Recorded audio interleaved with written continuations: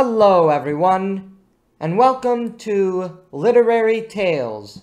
I'm your host, Paul Krause, and in this episode, covering the great books of Western literature, we continue our exploration of Cicero's great work, The Republic. Cicero's political philosophy is the most comprehensive from among all the Roman philosophers. In fact, we owe much to Cicero, since he was the one who translated Politica as Republic with regards to Plato, hence forever passing on Plato's great work to us as the Republic, and thus Cicero paid homage to Plato through his work De Re Publica. And in his Republic, Cicero famously charts out the three forms of government and the cycles of constitutions in building from Plato's arguments. In this episode, we will cover the three forms of governments and the cycles of constitutions according to Cicero. Like Aristotle, Cicero sees three natural, simple forms of government: monarchy, aristocracy, and democracy. Cicero does not see democracy as the devolved or perverted form of constitutionalism as does Aristotle or even Plato. In fact, Cicero doesn't really see these three forms of having a perverse form per Aristotle. Instead, he just sees these three forms of government as having pros and cons that plague each. But all three have positives and negatives, and he outlines them toward the end of Book 1. In terms of pure theory, Cicero agrees with Aristotle that democracy or constitutional government is best on paper. Like Aristotle, if we understand Cicero's democracy as akin to Aristotle's constitutionalism, Cicero states that of the three ideal forms of government, democracy would be the best. The nature of every state depends on the character and will of its ruling body, Cicero writes. So liberty has no home in any state except a democracy. Nothing can be sweeter than liberty. Cicero acknowledges that political liberty is the greatest good to be had in politics, since liberty itself is the gateway to truth, beauty, and happiness. He then says, "Yet if it isn't equal throughout, it isn't liberty at all." Thus, liberty is definitionally egalitarian, and there is no conflict, per contemporary libertarians of the American style, of the zero-sum game between liberty and equality. Cicero sees the two as tied together, two sides of the same coin, as it were. One cannot have more liberty than another, and claim to be a society that values liberty itself. If liberty is value, it must be shared equally with everyone. This is what democracy, on paper, claims to stand for. Another benefit of democracy is that it is predicated on universal merit.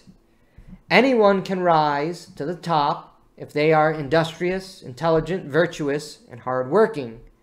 No consideration of wealth, family lineage, or filial honor is taken into consideration. Though we have limited writings from Cicero on the topic due to missing pages, his argument here is rather simple. Democracy is not merely the rule of the people. It is the universal enshrinement of liberty and merit. It is free and open to all, and anyone can rise to the top through their own hard work and talent. Democracy functions on equality, and equality is the proper understanding of liberty. But if you think Cicero is going to choose democracy as his preferred choice of government, you'd be wrong. This is a purely hypothetical defense of ideal democracy. Real life is a problem. In democracy, however, the common good, common cause, and common sacrifice that unite people together is the cause of egalitarian liberty. This is the glue which makes a democracy a republic, the public thing. We all have a common good, common cause, and common sacrifice in defense of liberty and merit. We must remember that in ancient political thought, a republic is simply that, the public thing that unites all.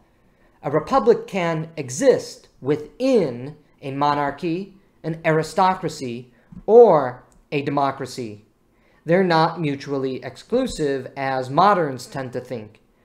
But Cicero's democratic republic is not an atomized and individualistic democracy.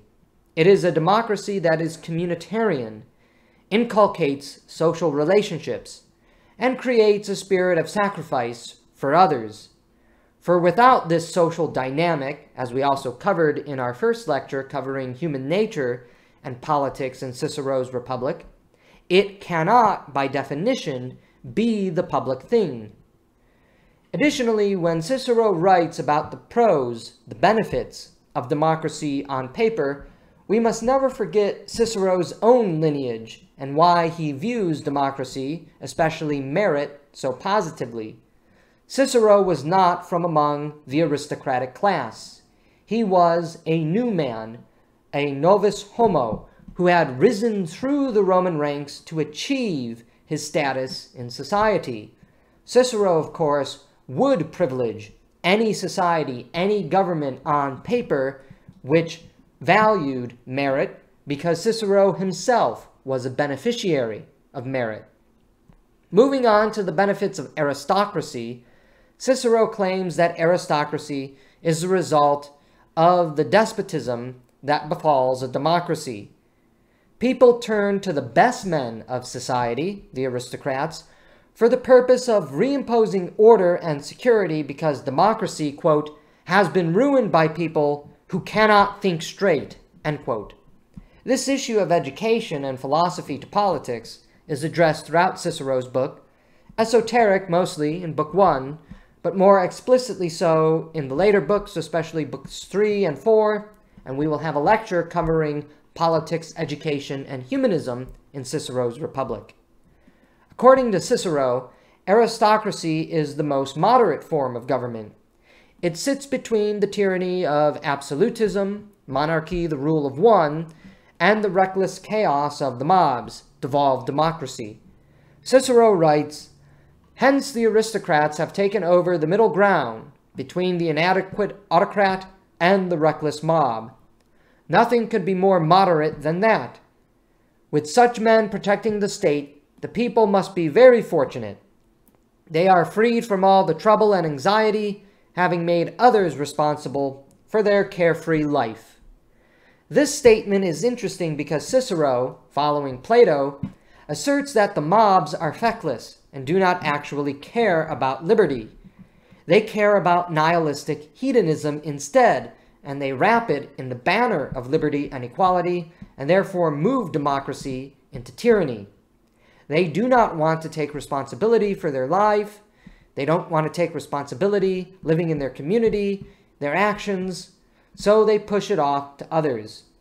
The question becomes, do we have a legitimate reason to complain when tyranny, in its aristocratic form, rears its ugly head? For Cicero, aristocracy's benefits are that it allows people to live their feckless and carefree lives with some resemblance of law and order, assuming the mobs aren't toppling the aristocratic state. That aristocracy is orderly and stable, and that it usually does offer, for the time being at least, the prudence of the rule of the best men in society. All of these things are to an aristocracy's benefit. Stability, order, the rule of law, the ability to allow us to live our own lives as we wish. The purpose of aristocracy, as rule of best men, is to maintain order and moderation in political society. You can hear echoes of Aristotle here. The golden mean, moderation, law, and order. As Cicero stated, no other form of government is more moderate than an aristocracy, and moderation is always a good thing. What makes an aristocracy a republic is that the public is invested in the common good, the common cause, and the common sacrifice of moderated stability and order. Here, the republic changes from democracy in an aristocracy. The common good, the common cause, the common sacrifice that allows a republic to exist in democracy is liberty and merit. In an aristocracy, the public thing is invested in moderated order and stability. These manifest itself in the rule of the best men, the aristocrats. In short, an aristocratic republic values order and stability, from which the fruits of liberty and merit can be enjoyed. For Cicero, monarchy is, in fact, the best of the three simple forms of government, even if it is not the most ideal. After all, Cicero claims that democracy in an ideal world would be best, but the ideal world does not exist. In the real world, monarchy suffices. It is here that Cicero defends monarchy when he states, "I prefer a mixture of all three, with, however, a caveat to monarchy."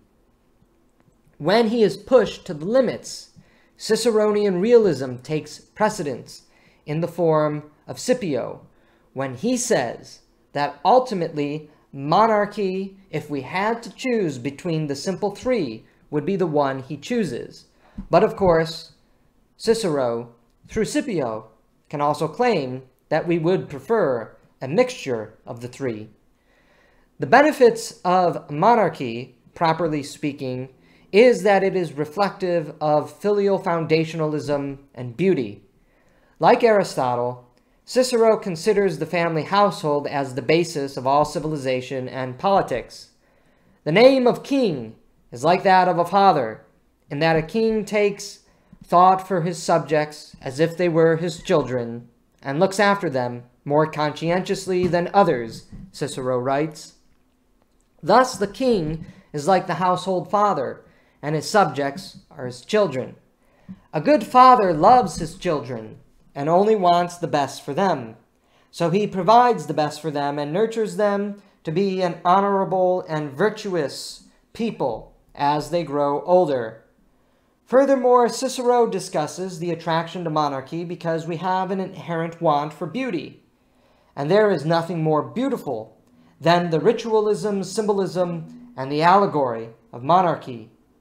Accordingly, Cicero writes, kings attract us by affection, aristocracy by good sense, and democracies by freedom. So in comparing them, it is hard to choose which one likes best. But Cicero has a clear preference towards monarchy by listing it first. We are social animals, as we've discussed before, and we desire love and beauty. This comes out most explicitly in a monarchy. Cicero even pivots the discussion to nature itself, human nature, and why it is conducive to monarchy. Yet in this discussion of ours, we are not concerned with nationality, but with nature. If sensible men, not very long ago, wanted to have kings, then my witnesses are not so very ancient, nor are they wild and uncivilized, Cicero tells us through the persona of Scipio in a dialogue. What is meant here is simply this. Monarchy has been the most common and natural form of government throughout human history.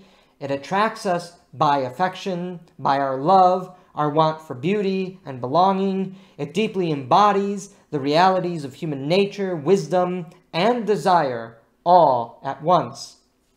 Monarchy attracts us by its very nature because we share the nature of what monarchy symbolizes: beauty, compassion, fatherliness or motherliness with a queen, filialism, and the general dispositions of human affection and attraction.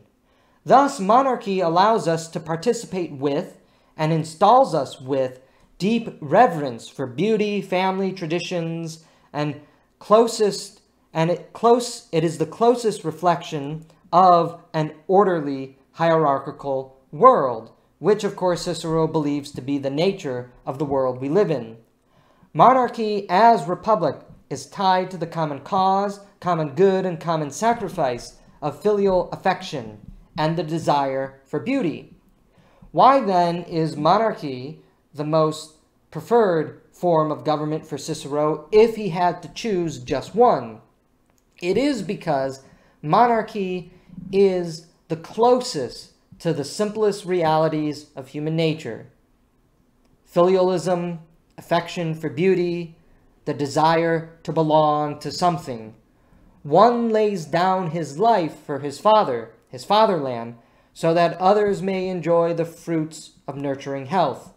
Monarchy demands a common virtue found in common affection, which is the nearest reality to human nature and the closer reality to human nature than stability and order, as we found in aristocracy, and liberty and merit, as we found in democracy.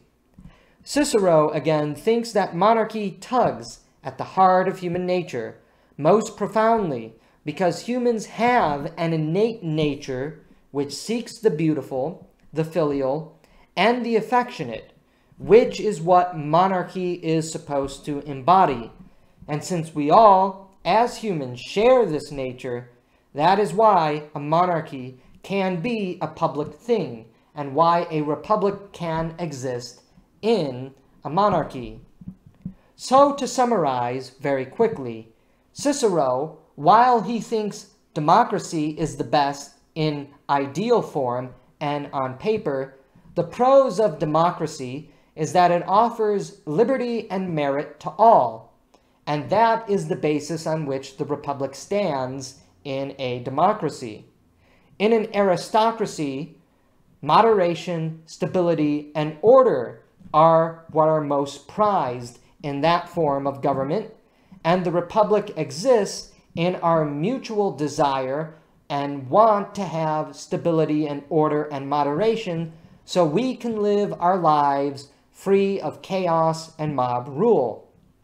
In a monarchy, the common values and virtue that make it a republic are in its beauty, its filial attraction, and the affections of the human heart, the closest manifestation of the social nature within us all. What follows from Cicero's defense of the three forms of government is one of the most remarkable analyses of the history of politics and constitutional evolution, or devolution, in ancient history and political philosophy. Cicero basically argues that politics is the constant devolution of political order into tyranny. One can see the echoes of Plato here. Monarchy starts first. Eventually, one king or queen is terribly unjust and cruel. The aristocrats rise in their mutual power and overthrow the monarch. A new constitution is established, proclaiming the rule of the aristocrats. Eventually, the aristocrats become oligarchs and tyrants themselves. The masses then rise up and form a democracy in its place. Claiming liberty, equality, and merit, the revolution is successful. That said, democracy quickly descends into anarchy, by which large segments lift up strong men to restore order, as the people want to return to their sensual and frivolous, feckless lives. This is the push back to aristocracy, a moderated order that takes the best that democracy offered, liberty, the best that aristocracy offers, stability, the rule of the best, and, in fact, the best of monarchy, the affection for some sort of social order. Eventually, the aristocrats then become self-obsessed and cruel, giving way to Caesarism and the restoration of monarchy as a single fatherly figure arises and wins the adoration and praise of the masses, whereby he overthrows the aristocracy. This cycle of monarchy to aristocracy to democracy, democracy to aristocracy to monarchy, repeats itself and continues without end.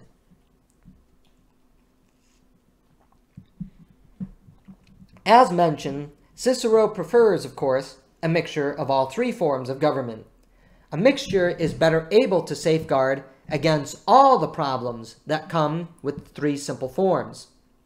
Cicero's commentary on the nature of cyclical constitution, evolution, and devolution is very thought-provoking, since, of course, we might see that it has much resonance today.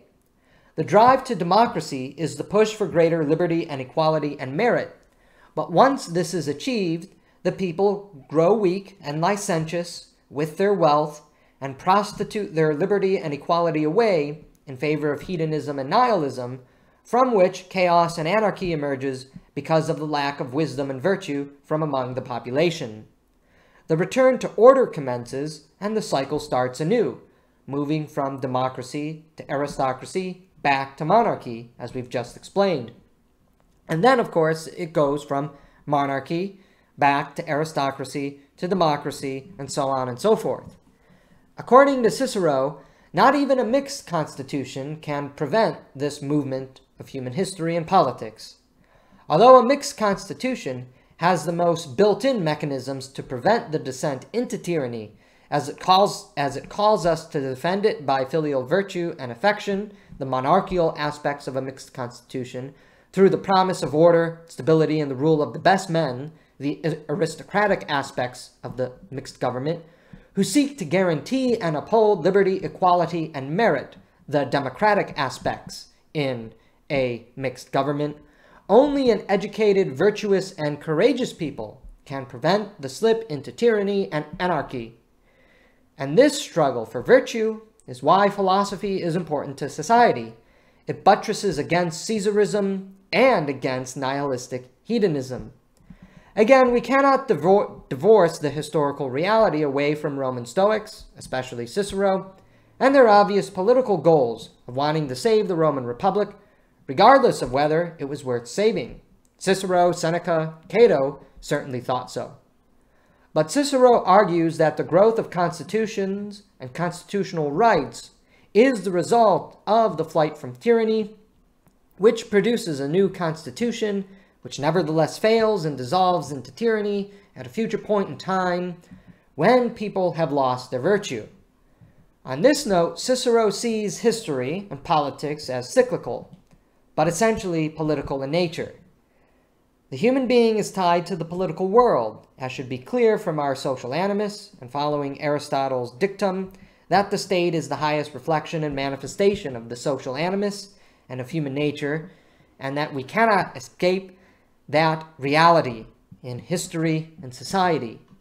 History, then, is the tragic story of the decline and fall of political orders and their constitutions, of the story of virtuous people collapsing into their common virtue and foregoing the responsibilities necessary for preserving the republic. They give themselves over to nihilism, which always leads to tyranny. When people get upset with tyranny, they eventually revolt, and the constitutions change to reflecting the newfound revolution. However, all people grow weak in their virtue and again renege on the constitutional compact that was birthed from revolution, and they fall prey to tyranny once again.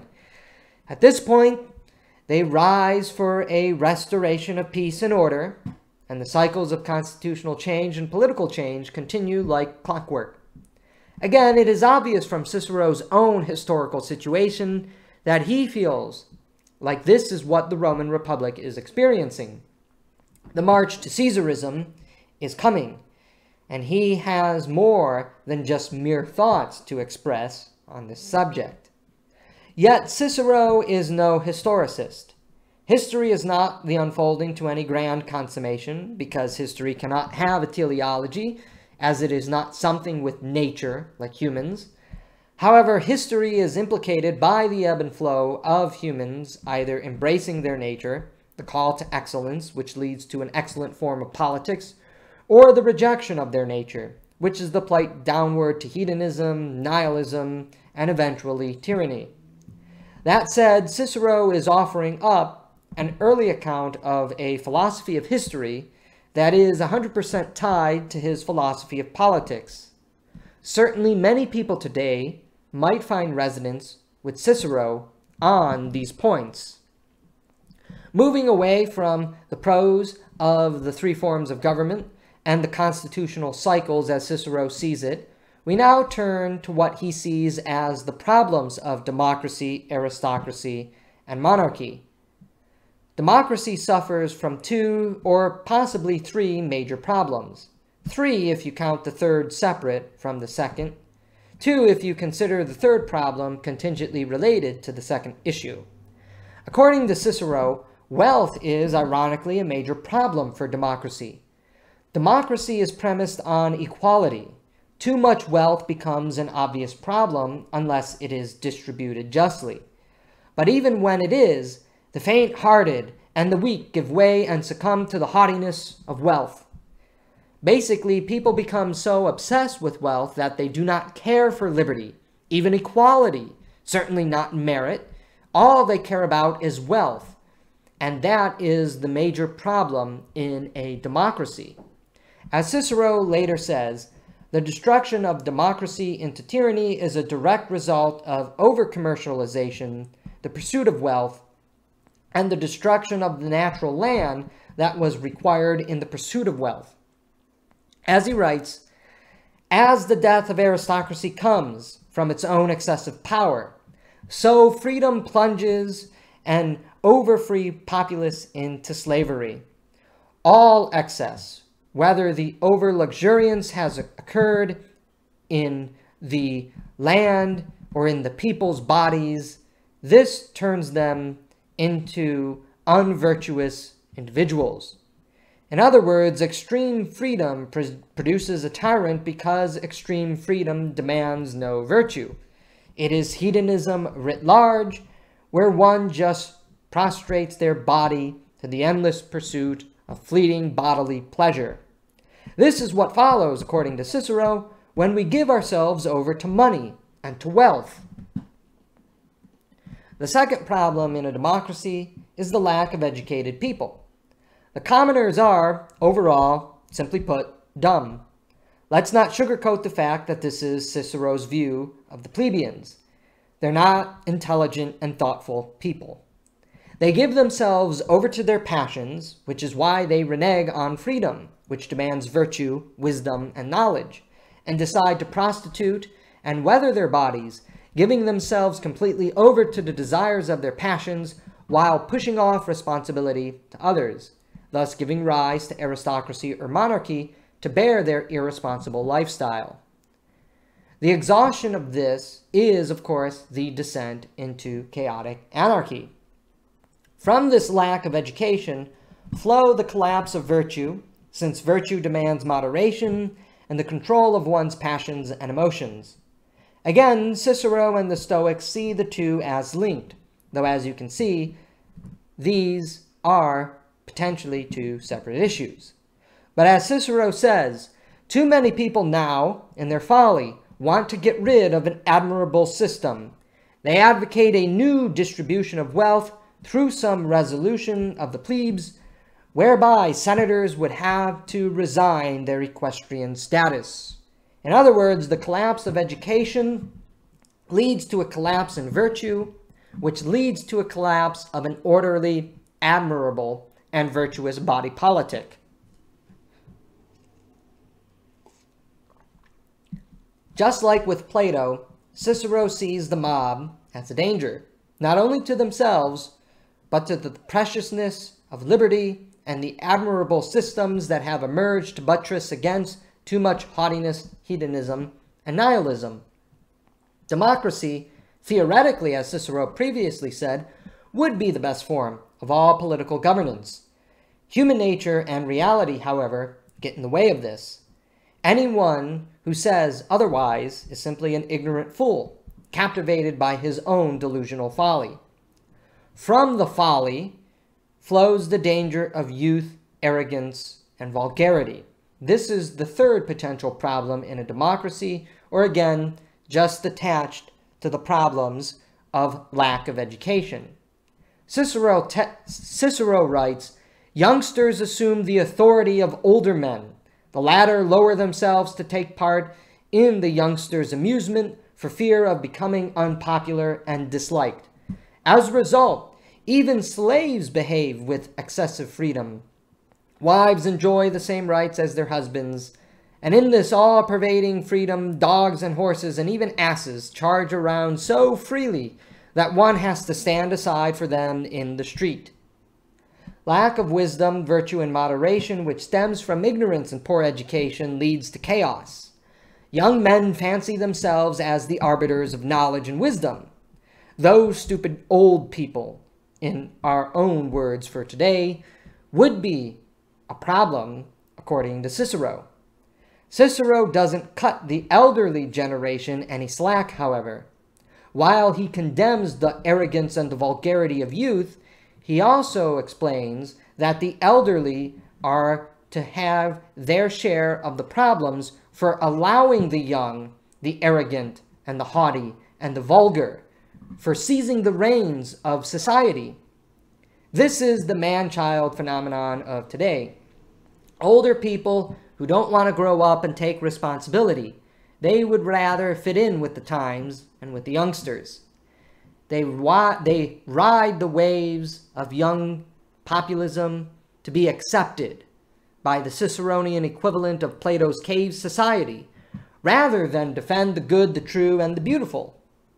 It is the complete collapse of an orderly harmony because ignorant people fancy themselves as intelligent, and the elderly generations, for fear of being shamed and attacked by the younger generations, prostitute themselves to the passions of the idiocy of the young. Essentially, Cicero describes what sociologists call the arrogance of youth. People who are dumb but think they're smart despite not having done anything serious in their own life. They just like to hear themselves talk and think that they can solve all the problems that older people have been unable to resolve. The result of this perpetual mistrust, as Cicero states, fathers distrust sons, sons distrust fathers, people across all the strata of society distrust one another, distrust runs amok in society, and this causes the breakdown of all political order. For Cicero, democracy, while best on paper, is the hardest form of government to maintain for the reasons just stipulated. That said, we must never forget that on paper, Cicero does think democracy would be the best form if only the best aspects of democracy would exist forever. Aristocracy, of course, is also not without its problems.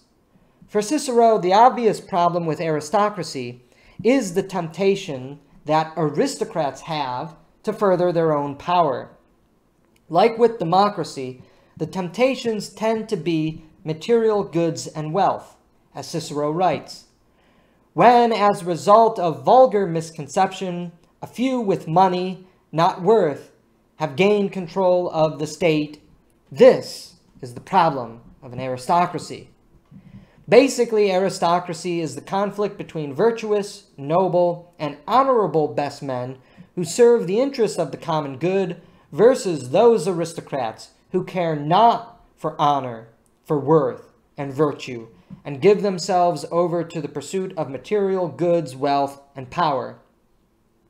Money, name, and property, if divorced from the good sense and skill in living one's own life and directing the lives of others, lapse into total degradation and insolence, Cicero writes. Servants of greed degenerate aristocracy into an oligarchic tyranny. Another way of looking at the problem of aristocracy is this. Men are tempted by their passions just like the mob. Aristocrats, however, have the time and ability to devote themselves to philosophical and intellectual pursuits, which hopefully allow us to confront those temptations and passions. This would prevent them from falling prey to internal licentiousness and material greed. But not all men are strong enough to avoid that temptation. The result is the giving way to excessive power in the pursuit of wealth, which awakens the masses from their hedonistic stupor to demand action, either looking for the man of the people, if the cycle is swinging back to monarchy, or democratic revolution, if the cycle is swinging down toward a democracy.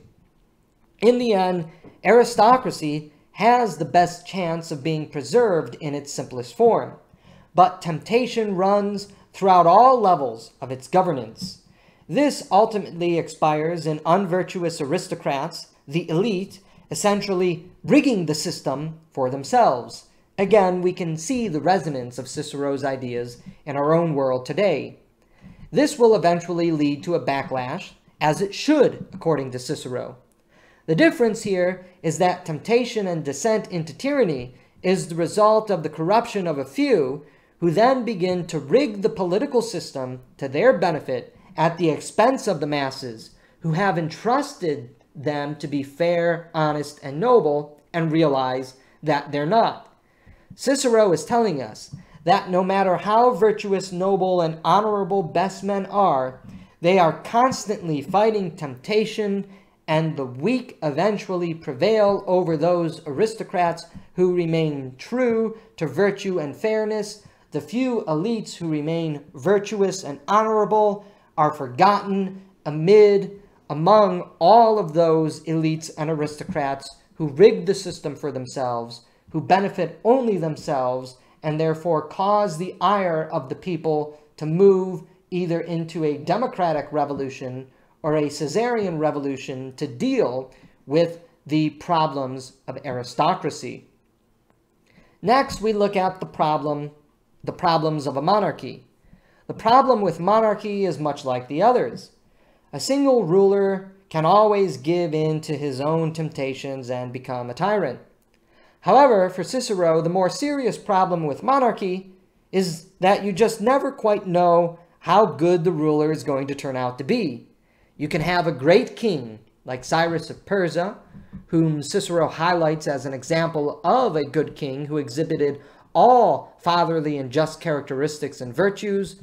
But the moment the king begins to sink into tyranny, the aristocrats will jump him on the spot. It doesn't matter how virtuous he was.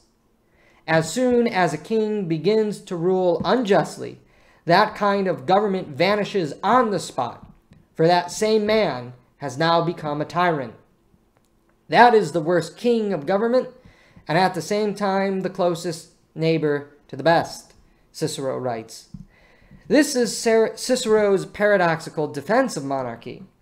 Even after the overthrow of monarchy by the aristocrats, it is somewhat like monarchy in being a paternal council of leading men who have their best interests of the people at heart.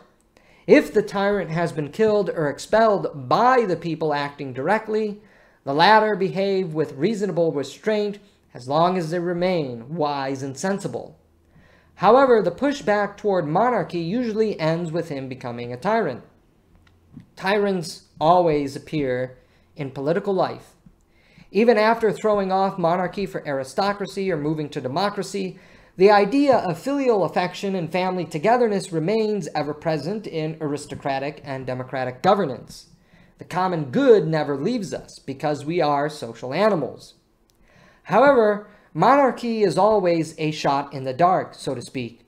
One never knows if they will have a good monarch and a just monarch, or if they will have a cruel, unvirtuous, and tyrannical monarch.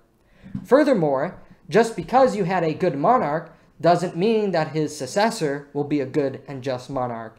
You can have a great king, but his son may be a terrible king when he inherits the throne. But then another irony is this, at least according to Cicero: better to suffer under a single tyrant than instead of 1,000 tyrants. Nevertheless, there always remains a mystifying element to monarchy, even when we recognize its greatest flaws. We simply do not know if the monarch is going to be good and just. This is perhaps Cicero's most long-standing contribution to political philosophy, his bleak assessment of politics, the unruliness of the mob, uncontrollable passions, the danger of wealth in politics, the problems of an uneducated and unvirtuous citizenry, and how it leads to chaos and tyranny, all of which come together in a tour de force, which produces youngsters who are ignorant wretches but think themselves as intelligent, older people who fear the young and attempt to court them over by prostituting themselves to their causes, from which all of this disorder invariably gives way to tyranny. That said, Cicero does begin to offer us a pathway out of this problem, the study of philosophy, from which virtue can emerge. Education, which comes from philosophy, is the only avenue of escape in Cicero's outlook. Philosophy is the pursuit of wisdom and the attempt to derive knowledge, and from that knowledge, practical action in life. When we continue with Cicero, we will look directly at his claim that philosophy is the handmaiden of politics. However, in this most remarkable tour de force in his writings and thought, we see incredible insight for us today. Basically, democracy, according to Cicero, is good in theory because it steadfastly holds to the principles of liberty, equality, and merit. Aristocracy is good because it is the rule of moderation and virtuous men, which perpetuates long-standing stability and order, which we all enjoy. Monarchy is good because it is the most reflective of human nature, as we've mentioned, the want for beauty, affection, and attachment. However, the reality of politics is not some starry-eyed utopia. It is a brutal and gruesome cycle of revolutions that always exhausts itself in tyranny and nihilism. To confront this tyranny and nihilism, Cicero suggests we must study philosophy. But after studying philosophy and cultivating virtue, the next question follows: how do we act? Basically, Cicero's political philosophy is one of virtuous responsibility. But we know, even as Cicero saw in his day, people would rather pretend to be intelligent or embrace sensual hedonism and nihilism instead of owning up to the weight of virtuous responsibility. Politics is not about passion. It is about virtue. Like Aristotle, Cicero is a virtue ethicist and a virtue political theorist, as we said in our conclusion of the first lecture on Cicero's Republic.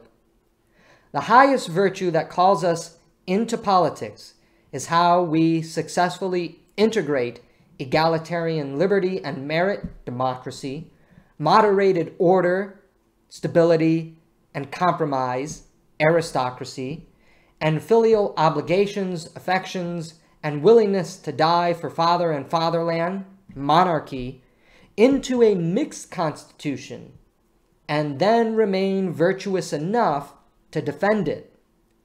Perhaps it is a bridge too far, but Cicero remained true to his commitments to the very end of his life, being captured and executed for his opposition to Julius Caesar and Caesar's de facto heir in 43 BC, Mark Antony.